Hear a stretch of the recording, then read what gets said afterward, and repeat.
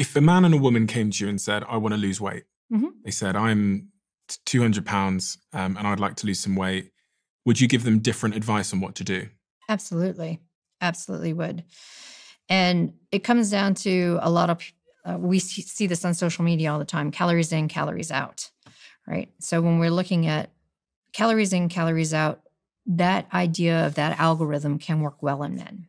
And the reason for that is the hypothalamus. So if we're looking at the hypothalamus, which is an area in the brain that controls appetite, it also controls our endocrine system.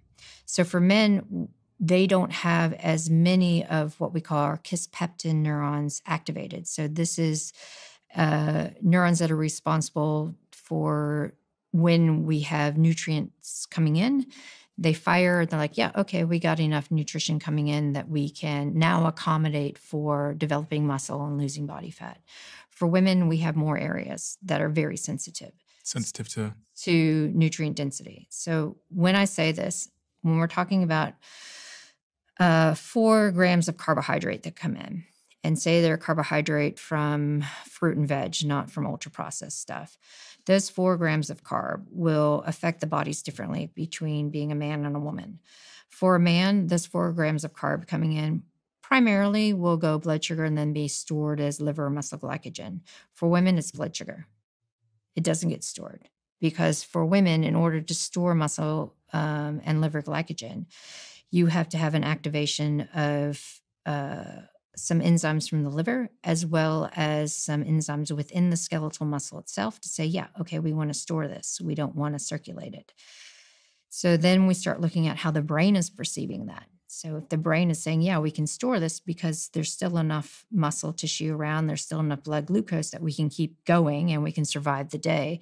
But for women, it sits there, the blood glucose sits there, and when it starts being used, the hypothalamus is like, okay, where's the extra food that's coming in so we can keep going and countering the stress that's coming in?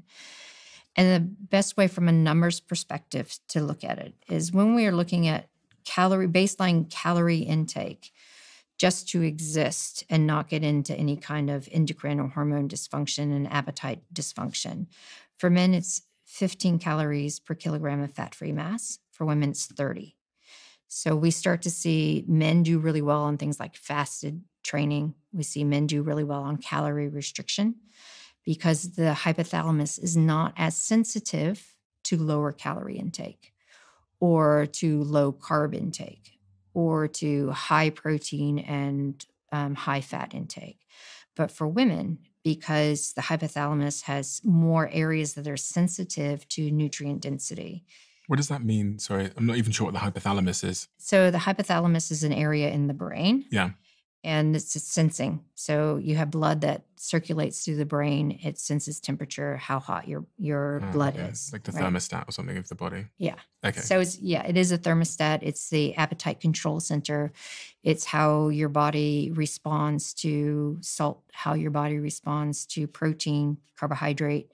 Do I need more? Do I need less? So it's like the control center for the most part.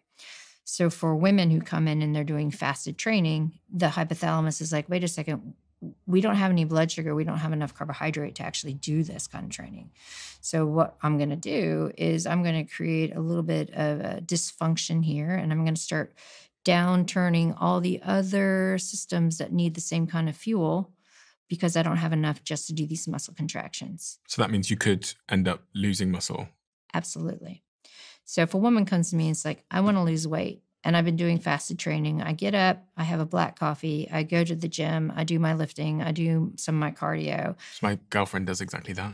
And then I'm not that hungry because I did a hard workout at the gym. I might have a protein recovery shake and then I'll hold off eating my first meal until noon. I always turn to them and go, well, why did you go to the gym? Because all you've effectively done is burn through your lean mass. So your body needs to have some fuel. And the first thing that goes is lean mass because it's a very active component of the body. So it would be better for you as a woman to have maybe 15 grams of protein if you're going to do strength, or 15 grams of protein with 30 grams of carb, which isn't a lot, before you go do cardio and strength. Because this is just enough to raise your blood sugar, to circulate to the hypothalamus that, yes, there's some nutrition coming in. I'm able to get that blood sugar working. I'm able to get that blood sugar into the muscle. I'm able to stimulate the mitochondria in the muscle to actually use some more free fatty acids. I'm able to tell the liver that I can actually get through this and use these free fatty acids instead of storing them. It only takes a little bit of food to then have benefit for what you're doing. For a man, if he's like, comes in, I have a black coffee, I go to the gym, I do my strength, I might do a little cardio, have my protein afterwards, and then I might delay my meal.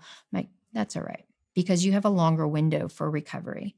The hypothalamus isn't as sensitive. You're not burning through lean mass. You're developing a stress on the body.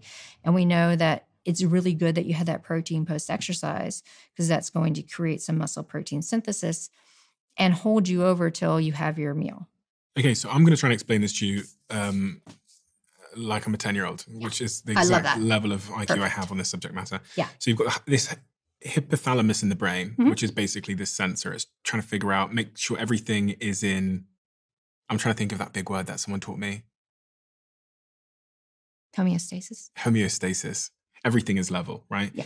And a woman's hypothalamus is more sensitive. So if my partner wakes up, goes to the gym, has her black coffee, goes to the gym, does a big workout as she always does, her body, her hypothalamus is going to panic a little bit more because it's going to assume that there's stress on the body now, and it's going to look around to see if it has sufficient blood glucose levels. And it's not going to, because she's not had anything for a while, she's not going to have the sufficient blood glucose levels. So it's going to start burning her lean muscle mass. Exactly. Which means that she's essentially going to, it's like one step forward, one step back, right? Super simplified. For a guy, has his black coffee in the morning, goes to the gym, does the workout, the body looks, and because the hypothalamus is less sensitive, it's less requiring of there to be higher blood sugar levels, doesn't care as much. So it's going to... It can also tap more into our liver and muscle glycogen stores. Okay, so it's going to say, storage. Okay. Yeah, okay, well, we have a little bit of blood glucose. We need a little bit more. So let's tap into those stores and pull them out. So it's less reluctant to go straight for my lean muscle mass. Exactly. Okay, so it has an alternative fuel source. That's interesting. And what's the evolutionary story of this? Why does this make sense? When we look tribally, like I might get hit by some sociologists who are like, wait, this isn't completely true. But for the exception, there are some tribes that didn't fit into this. But for the general idea from a biological evolutionary standpoint, when we had times of low calorie intake, so we had to go find the beast or we had to go out and find calories, it was at a disadvantage for the woman to be pregnant or to have a baby, an extra mouth to feed.